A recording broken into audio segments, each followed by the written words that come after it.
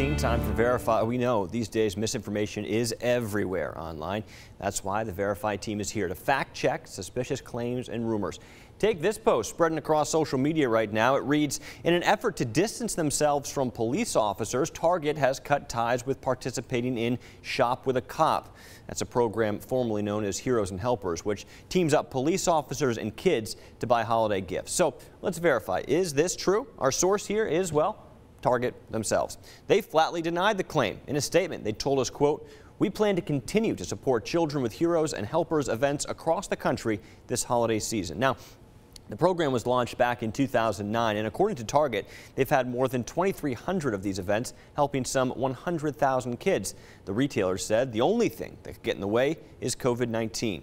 They said, "We're carefully considering how to manage these events during the COVID-19 environment in a way that ensures the health and safety of our team and guests." But we can go ahead and verify this original social media post saying that Target's cutting ties with the program is absolutely false. Target has not cut ties with that program connecting kids and police officers. Hey, if you want us to look into an online rumor, here's a reminder. I'm on Facebook. I'm on Twitter. You can send me an email, crogers2@kcentv.com. And I just want to say one thing real quickly. I think there's been a little bit of a problem that I've noticed, certainly in our Facebook comments.